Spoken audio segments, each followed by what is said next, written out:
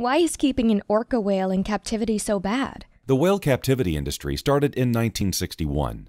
Since then, 141 orcas have been captured.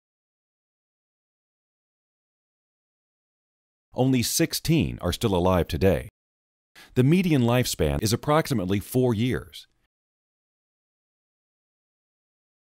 The average lifespan of a wild orca whale is between 50 and 80 years.